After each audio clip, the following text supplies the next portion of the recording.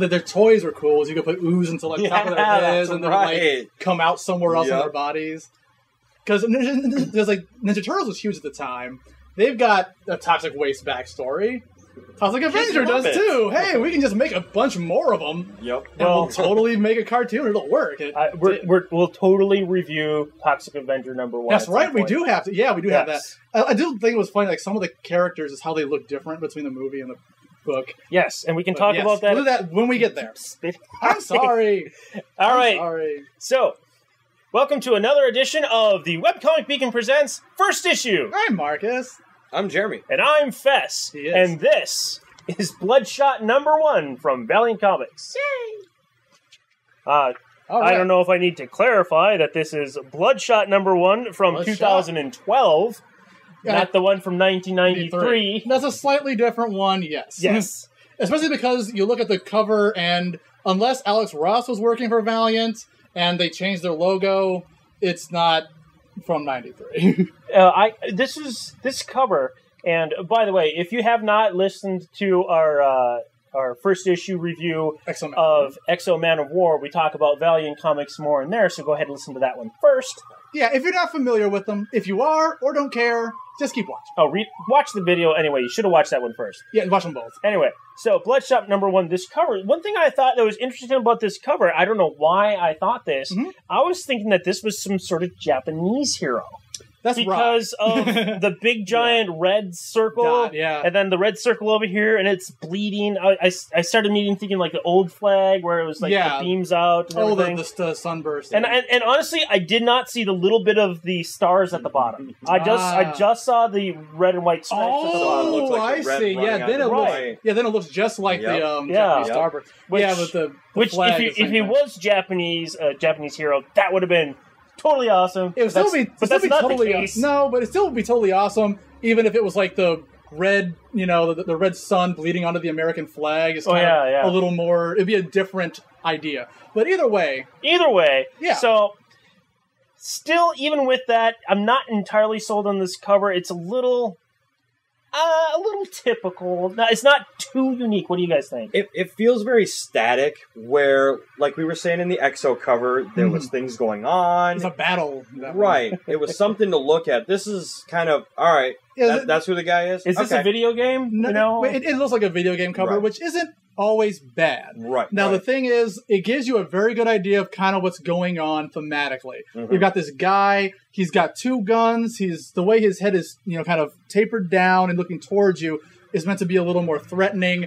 The idea is, and based with the blood pouring down to the American flag, the image that I get from it is like, mistreated veteran out of that. Which, as it turns out, is quite very much the case. Right. And I like that a lot because it gives you an idea of what's going on. Like, he's bleeding out from the heart onto the American flag. It's a very disillusioned sort of imagery. It reminds me very much of like things in the 70s, like, Born in the USA, which came to mind when I was looking at this. But, I happen to like it a lot simply because if you are into this sort of character type, like the gunslinger, essentially, this tells you that's what he is. Right, exactly. Like, if you're looking for a little more information, you're not going to get a ton. I mean, you will if you understand kind of the thematics here. Because when I first saw it, I didn't even notice that the blood was literally becoming the stripes. It took me a couple of looks. So if you don't notice that immediately, you just kind of think, oh, he's bleeding. Why is it such a perfect circle? What the hell? That looks odd. I don't know. Something in retrospect now, what you're saying, that you had the imaginative of mistreated veteran. Yeah. I can't think of any other subtitle for this page other than bleeding for your country. Yes. Which, as we will find out, is very much what he does. So, also opening up, the inside cover, we got a little info page. I'm liking these info pages. Me too. It gives you a little bit of extraness, but not about the story. Yeah, and it's not necessary. Like for example, I read through Exo Man of War without reading that thing first. I got everything. However, if I wanted to know a little bit more about their cultures, I could read that front cover, and you get a little more. And the same with Bloodshot. In this we get information about the advanced nanite capabilities. Yeah, so you understand, okay, this is a technological-based hero. He's not Wolverine. That's essentially what they're trying to get across. Even if you didn't read this page, I guess you might not think technological as you're reading not this. Not necessarily, but they do explain that. But they do explain it as it goes. So we start off with undisclosed location in Nevada. Afghanistan. In Nevada. Oh, here in Nevada. I think about here. And this is kind of clearly commentary on drone warfare. The whole thing is a commentary. In the 2000s, 2008s to 2012 era, if they're reading this in the archives. Yeah, it's a good idea. This drone is going around Afghanistan, and these guys are just sitting in Nevada. Hey, whatever. But then they find this teenage girl who just freaking electrocutes the shit out of the whole convoy. From Afghanistan. From Afghanistan, it zaps them in Nevada. Yeah. You know what? I have bad flashbacks of Resident Evil 3 with this shot. Well, I'm not. No. We're gonna move past that. Wait, do you mean the movie or the movie? The movie. I've seen the movie. Okay, I've never seen the movie. It's like I like talking about like don't Resident see Evil the 3 movie. Nemesis. If you like Resident Evil, don't see the movie. Yeah. Okay, so all right. Mitt Romney for some reason is here, but whatever. We tell me that's not just Mitt Romney, dude. Mitt Romney's not that large. Yes, Mitt Romney and John Cena. Mitt Romney's a frail-looking person compared to this guy. Compared to him. We'll continue. Yeah. So anyway, no more political commentary. There's no political commentary. Just the episode look like between us. Okay. All right. So we cut to was it John Cena? You said he looks like John Cena. Let's call him that for now. I feel bad giving them these like nicknames, but he does look like a blonde John Cena. What do you want me to do about it? All right. So this guy's name is Ray, and he's talking to a commanding officer, and he's like, "Oh, I quit. I'm not going on this." Whatever mission you're talking about, sort of thing. But it's like, you got to do it. Your old war buddy has been captured, sort of thing. And you got to go save him. Yeah, you got to save him. He saved you. You would have still been a POW if it wasn't for this guy. Which is what he tells his wife in order to get her to allow him to go. Essentially, and he even gives her the cliche. It's just my last one. My last one. One more mission. The last one, and I'm good. I'm done. I'm out, baby. Which is great for me because initially I was thinking. It's a little bit cliche, but then I thought that's what they're going for, though. And when we found out later, that's very much intentional. Right. So that's not taking. Ill. Sorry, I saw the Harbinger 3. The ad. Yeah, it looks freaking ill, dude. But continue. So we cut to Afghanistan. He's doing a night jump, and he's parachuting out, and everything's really cool until boom. You haven't. Boom. Yeah. However, have you seen Punisher Warzone? No. Okay. I decided not to watch that after I seen the piece of shit that was Punisher. No.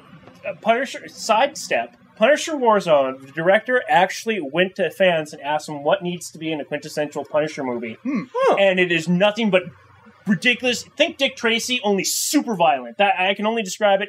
There is a scene in there. Wasn't that PG-13? No, it's R. It's totally R. Okay. Yeah, Warzone was R. That's why I didn't make that much. I think the first one was the first one was PG-13. That's what was the problem. There's this page, and then there's that one scene. And if you've seen it, you know exactly which one scene I'm talking about. I haven't seen it. And I should just show you guys the movie you probably should do a clip. So that's awesome. So then he gets blown up to crap, and you're just like, comic's over. That was a quick comic. Shit. Character dead. But if you've read the first page, the very first one, you might know, okay, well, this will repair him. But I'm like, that's a lot to repair. I'm not sure it can do that. My only biggest complaint about this is like, okay, so these guys, they located the body. And they bring it back. Who does that? I would have left it, but I don't know. But the thing is, it's somewhat implied. They kind of know that he is special and that they want that tech. Right. I think they've seen Iron Man 1, and they knew leaving anything out in that desert was a bad idea. Right. But you see the nanites go to work and they're rebuilding his body. We see a 2-page spread of just Skeletor here. It's the first time I've actually seen a good montage in a comic book. Yeah, you get them all the time in movies. Yeah. But they don't really do them as well in comics, because a lot of times it's a 2-page spread, much like this. Mm-hmm. Yeah. That just looks like a flashback. Yeah, what'll usually happen is they'll go all the way over here. That always is very disorienting to me, because I tend to read books one page at a time, like a human being. Right. So I'll read all this, I'll read the top 3, and then I'll read whatever's down here, but it won't make sense to me because what they were supposed to do is read all the way to the top, then over on the bottom. You see a lot in Bendis comics, more so. Some of the DC comics had a lot of the new DC 52 comics had it where they had 2-page spreads, but they weren't separated about. It took me a while, but then I got into it. Now, if these were, I think they could have taken a little bit better advantage here. I think the panels are a little too small. If there was some sort of thing with slanted panels going across the top, you probably would have read that more so. More fluidly. I think the panels are a little too small, but I see what they're doing here. The main focus is the guy here. The body. And the rebuilding and how cool it looks. They really try to get it in there. I love that here. Like, there's all the gold that goes across his body. Right. I feel real bad for him. They blew his junk off, and they don't even bother. Oh, doing nothing with that. Because I was just about to say, why is there nothing hanging down here? Well, also, they didn't rebuild nothing. There's two reasons. Of course, the first one is you got to be careful with male nudity in comics. For some reason, that will mess with people.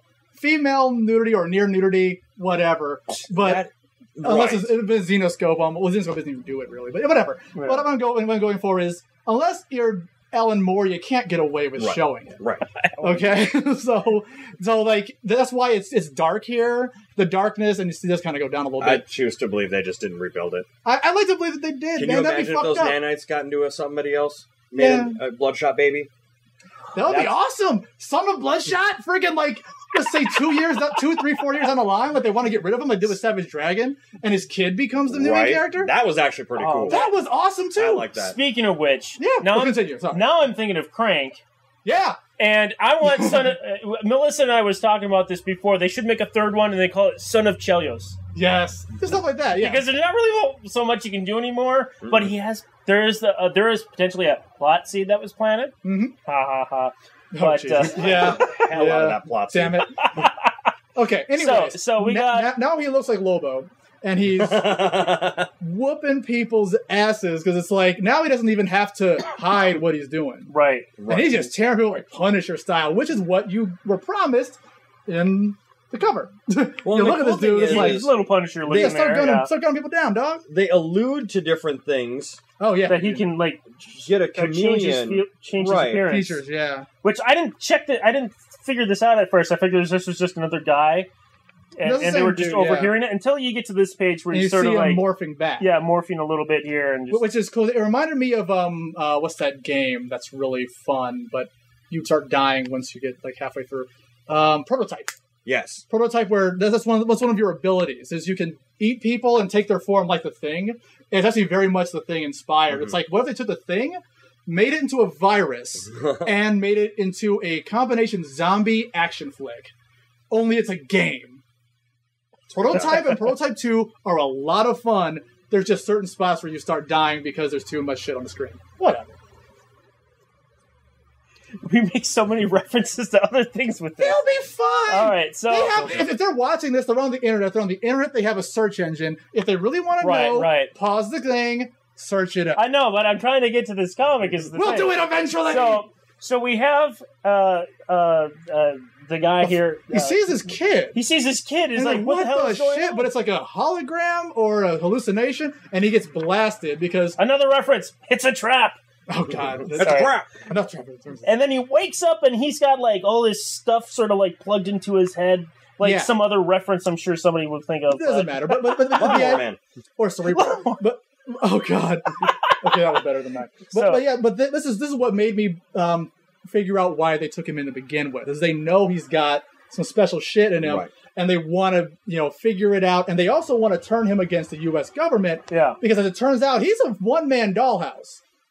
Like, they've been implanting all of these different, like, memories, full histories into him, to whatever they needed to do to get him to do whatever job it is. And this guy, he was one of the people that was working on it, and he's like... Well, I'm gonna tell you. Yeah, I gotta cut you loose, man. Yeah, because he's like he seems a bit sinister, but you realize that what he's doing is setting him free.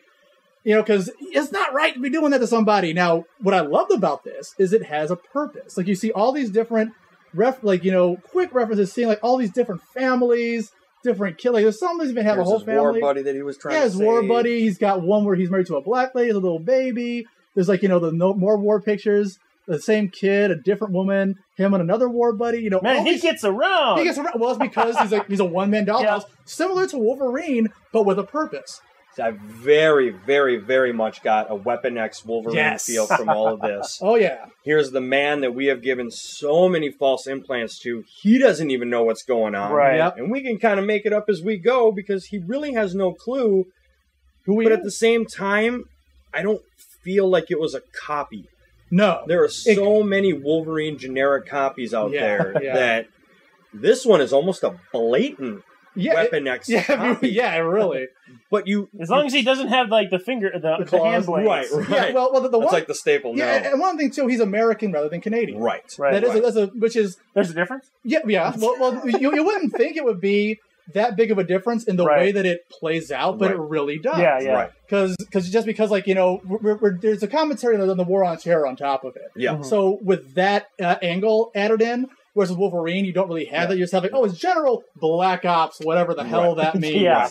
So you don't really have a connection, you know, an immediate connection to the Wolverine story in the same way. Like you have a connection because you like Wolverine. Yeah. You don't want him to suffer. You want to know his origin. But this guy is a combination of that, and you don't want him to be doing things that he may not agree with. Right. But they're just implanting shit to make him do it.